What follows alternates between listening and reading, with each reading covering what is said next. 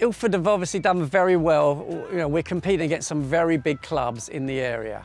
I think that we've achieved this just because of the dedication of the coaches that we have here, the talent that is out there. Ilford has always generated talented athletes from when I was a kid. We've got a number of 14, 15-year-olds, 3 or 4 of them, that are pushing themselves on to more success. They're breaking PBs, they're winning county championships. Think about your arms. Aaron, arms. Ryan, you're going across your body. Arms, straight. Run. That's it, much better, Ryan. My name's Wayne Hick. I'm one of the coaches here at Ilford AC. I'm 53 years of age. I've been a member of Ilford since the age of 10. When I was a junior, I was ranked #1 in the country over 400 hurdles, and I came 2nd in the British Championships. Okay guys, we've got three times 700 today. Okay, we're about 8 minutes recovery. It's going to be hard. I want you to push yourself as hard as you possibly can. Are we starting? Go!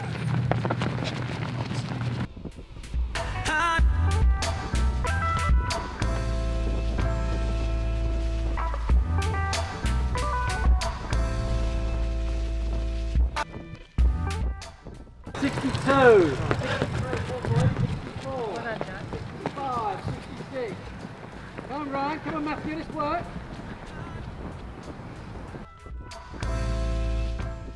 $151, 152. 157. I was at 151, 152, which is good.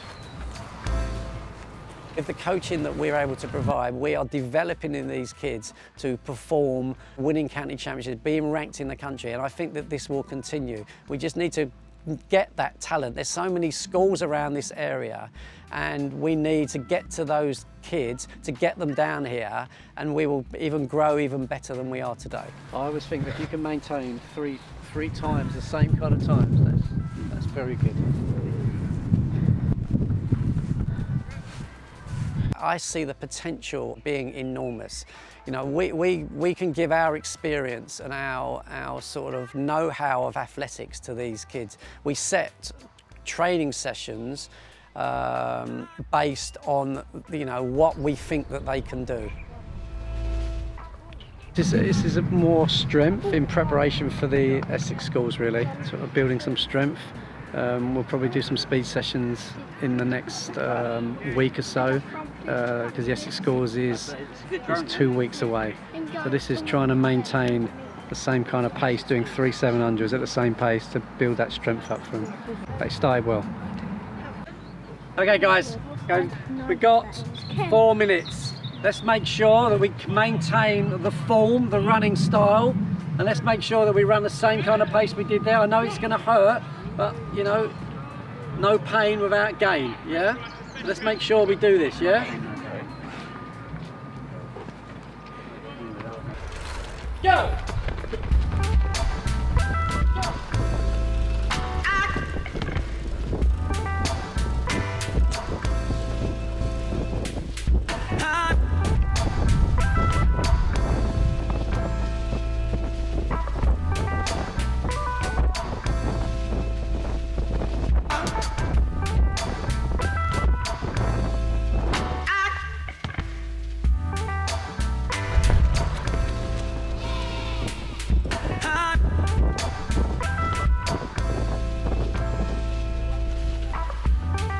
$150, 151.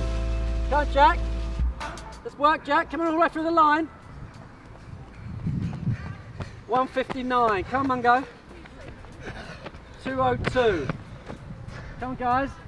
Last round of the day. Let's make it the best one. I don't think I can do it. No, you can do a 400. You won't just do it. I don't want any of this pretend hamstrings and all that. I want you to finish it.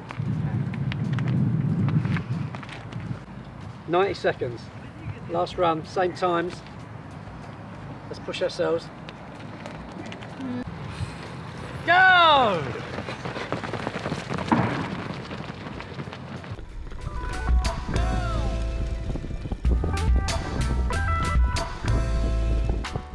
Good.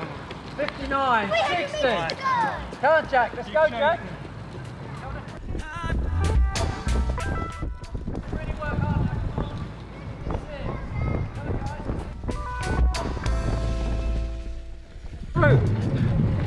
149, 150.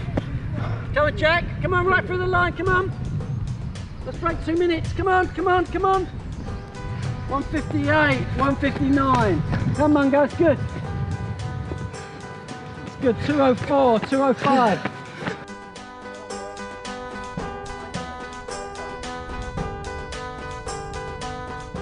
We focus really about them enjoying it. They've got to come down here and enjoy athletics. You need much more than just being a natural ability. You need dedication, you need hard work, you need parental support, you need lots of things to be a successful athlete.